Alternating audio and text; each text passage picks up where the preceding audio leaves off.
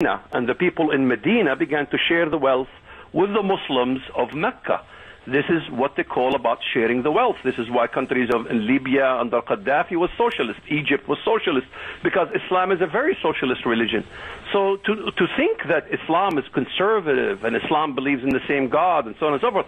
Look, the massacre terrorists in San Bernardino. They just today came out, they gave allegiance to ISIS. What does giving allegiance to al-Baghdadi means? Well, they lift up their one finger to denounce the Trinity. And this is the main thing. They're Unitarian. So they denounce the Trinity. In other words, the war is on Christianity. That's what they need to understand. The war is on Christianity. It's in the Okay, so it's ISIS versus Christianity, as the Russians are saying. The Russians are saying it like it is. The Russians are saying it's ISIS versus Christianity, which is, of course, why Obama hates Putin. But let's put that aside for the minute. Let's go back to the battle within this country. You said something that's very alarming in the last hour, Waleed. You said that if we bring in the Syrians, it's all over. We'll never, ever be able to protect ourselves. Is that true?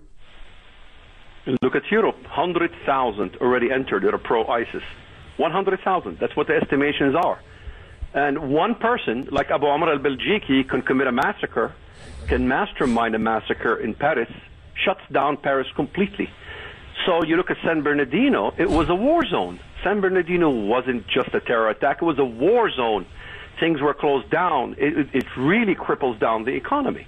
And so you have 10,000 Syrians. Look, these Syrians from a very young age, they are very much inclined to beheading. They see beheadings in the street like you go fishing. So you want to bring 10,000 of these? Well, guess what? There's going to be many. But Waleed, what you're saying is that unless we have a right-wing revolution in the next election, and unless we get an extreme right-winger who is willing to deport people by the millions, and to close down radical mosques, and to root out the terrorists where they are preaching hatred, we're going to lose this country. That's what you're saying. Am I right or wrong? You're absolutely right. In fact, I talked to experts from the Middle East, even in Syria. I have an expert from Syria. Do you know who he wants to win the elections? Donald Trump. Even the righteous Arabs want Donald Trump. They know that Donald Trump is the man that could stop this stuff. They know that he could make America in a way unique and back to its success again, and begin to close down the borders and begin to not allow student visas from countries like Syria, countries like Pakistan, Saudi Arabia. Look, a Saudi Arabian passport, this is considered a friend of the U.S. So anybody with a Saudi passport can enter. The 9/11, you had two of the hijackers. They had Saudi passports, forged passports. So if you have a Saudi passport, you could enter with no problem whatsoever. A Saudi is viewed just as you view a Canadian. And so if the system allows an Islamist from Saudi Arabia, which is the bunker of the Wahhabist ideology, which created ISIS, which created Hamas, which created the Muslim Brotherhood, which created all the revolutions that you see after the Arab Spring, from Tunisia to Egypt to Syria to everywhere. The war is very clear, really. The American sphere thinks that Putin is the problem. Putin isn't the problem. Putin is the solution. Putin is confronting Turkey, and I've spoken in your program about Turkey. Turkey is at the head of this ISIS agenda. Turkey is the one, not Greece. Turkey is the one that sends these infiltrations into Europe. This is why Germany have to give $3 billion to Turkey. Merkel is in... Well, I want to ask you something. Why is Merkel opening? Why is she opening the country up to so many Muslims? What's going on there? Why would she do this? It's the same mentality as Obama. If you are a liberal, if you are a revolutionary mindset, you create havoc. If you create havoc and you set one sector of the society against another... Wait, but Merkel comes from an Eastern European communist background. Does that explain why she's doing this? Absolutely. Of course. Okay, there it is. There it is. She's Stasi-like. This woman who posed as a moderate conservative, we wake up and find out she has destroyed Germany by bringing in Muslims by the millions against the will of the German people, the same way Obama is doing to this country. And the European Union just yesterday said that Christianity is in danger in Europe. Europe is now not a home for Christians, according to the EU, that is bringing in the Muslims. Waleed, before you leave us, it's very important you tell the audience your background. It's very important they know who they're listening to because they may think that you're just a caller. Would you please explain it in a nutshell? I was a terrorist. I grew up as a terrorist in Israel. I came to this country as a U.S. citizen. That's how easy we can come in. And I was very active in the PLO. I was very active in the Muslim Brotherhood. In fact, my mentor runs a mosque in Bridgeview, Illinois. His name is Jamal Saeed. And so I understand the intricacies of how to infiltrate, how to gain support, how to be active in mosques, the whole shebang. I became Christian in 1993. In fact, that is what became my crime when I converted to Christianity and I began to fight and I began to work with the FBI. In fact, I'm hated by everybody now. I'm hated not just by the FBI. I'm hated by the Homeland Security. I'm hated by the government. I'm hated by many. So now I'm sure you're hated by Fox News. Have they ever had you on? I'm banned from Fox News after. Well, welcome to the club. You're in good company. You have the election coming. Look at the Republicans. Do you think these Republicans are any different? They're all on Putin. No, absolutely not. I know personally they're not. The only one who's different is Donald Trump, who's been on the show many times. I consider him to be a super honest man who's willing to say it like it is. Waleed, before you go, give people some hope. Is there any? Well, the high death toll is the only hope, unfortunately. The West will only learn through a high death toll. The higher death toll, the more they will learn, and it's not going to work any other way. The system is completely corrupt. So, unfortunately, there's no good news. At the end of the tunnel, you have to have tens of thousands, maybe millions of Americans. Let's not forget, ISIS wants 10 million Americans dead. 10 million.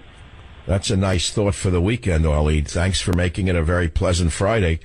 Waleed Shoebat, Shoebat. If you want the truth about what they're doing, how the government is enabling them, go to shoebat.com. Waleed, thank you so much and take care of yourself.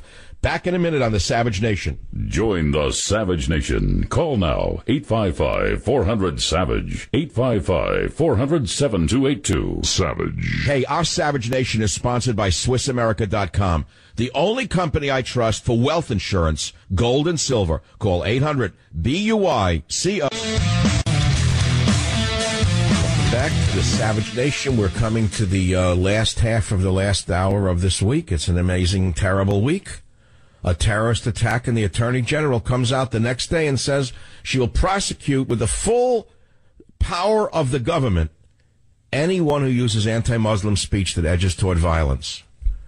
I wake up and I hear that Bill O'Reilly, the leprechaun, claim he named the shooter first, when it's physically impossible, since my show precedes his by several hours, and I beat him to the punch by 2 to 3 hours. Everyone knows that.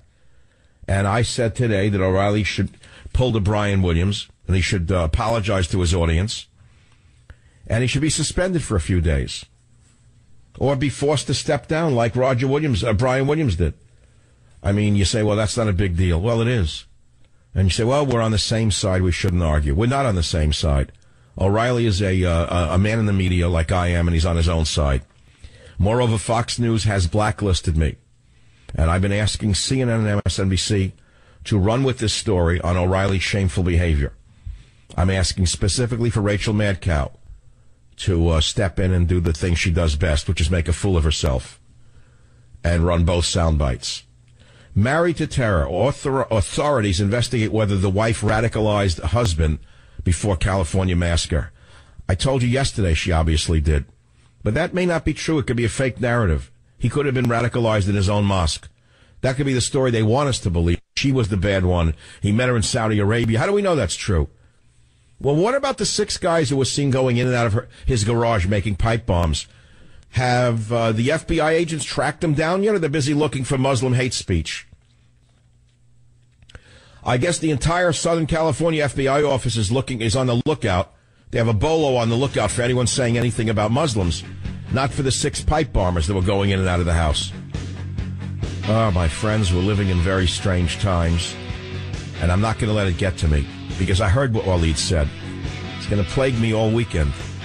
It's far, far worse than even I think it is.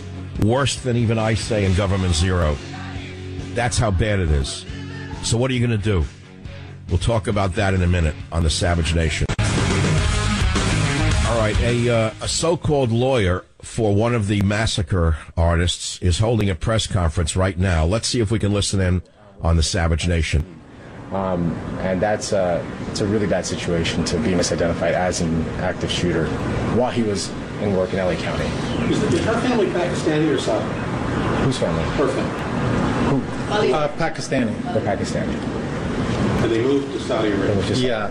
When she was 18 or 20, she went to Riyadh, Saudi Arabia, to get married with Saeed. Yes. All right, let's not listen into this garbage. First of all, you got dunces in the media talking to a liar from the legal profession. So what are we going to gain from it? What's he going to say? He's an innocent boy. He's like a Boy Scout, a Muslim Boy Scout. Saeed Farouk didn't do it. That body armor you saw, the machine guns you saw, the dead bodies you saw, deny it.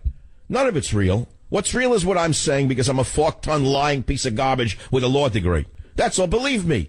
Look at the morons in the media flocking around this low-life, bottom-feeding lawyer. Look at this. Where'd they dig him up from? What law school did this guy go to? Look at him running with the microphones into the House of Terror. A lawyer opens his mouth.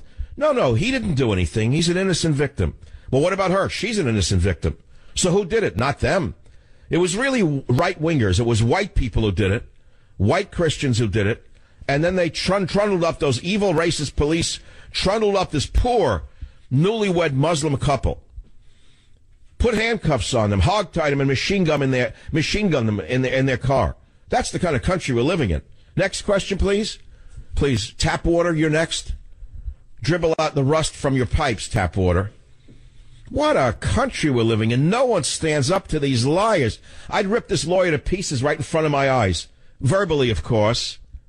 I said, aren't you ashamed that you're a walking human being lying like this? And then let's see the real lawyer come out, the real human being underneath that facade. How could you stand there and say things like this when the whole world saw what would happen? What a disgrace to be a cop today, to have to put up with this.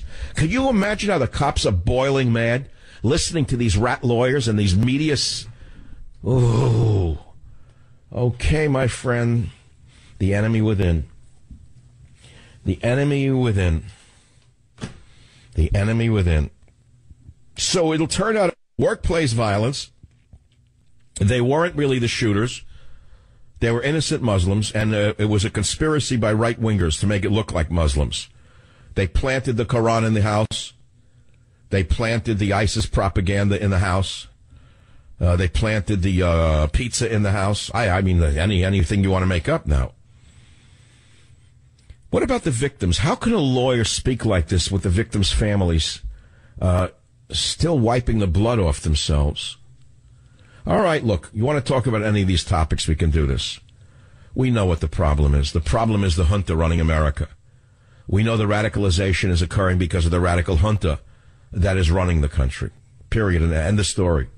So where does that leave us as the people? The only question we're asking is, what the heck should we do? You're saying, come on, Michael, we agree with you. You're making good sense. We know that there's a nightmare after this heavily armed Muslim couple stormed the county office building and gunned down 14 people, and the FBI basically is 2 days later than you are. You called it a terrorist act the day it happened, after you put the pieces together. You read the name of the shooter before O'Reilly did, before anybody else did. No one's seen a picture yet of Tashfeen Malik, wife of gunman Saeed Rizwan Farouk. Why is there no picture of her? Because this country is so psychotic that it let her into the country on a fiancé visa wearing a full burqa where you can't even see the slits of her eyes. That's an insane nation. Insane nation, totally insane. A sick nation from top to bottom. Then we wake up, the Attorney General, instead of saying, look, I may be a liberal, but I'm not going to put up with this blah, blah, blah, and I'm going to be on the side of those of you who are concerned about this. And we're going to root out any mosque that's preaching hatred. We're going to find any preachers of hate, and we're going to throw them out of the country. And who goes overseas to Syria and comes back, we're ripping out their passports. She didn't say that. Now, wait, it gets even better. The director of Los Angeles CAIR, you know who CAIR is, C-A-I-R. You heard from Waleed who they really are, haven't you? It's eerie. It's just eerie. Says that America is partly responsible for the terrorism. This is Hussam Alouche in clip number 11 on the Savage Nation. Are you ready to go on this, Jim? 11. As we speak, ISIS 11. has killed 95% of the victims of ISIS.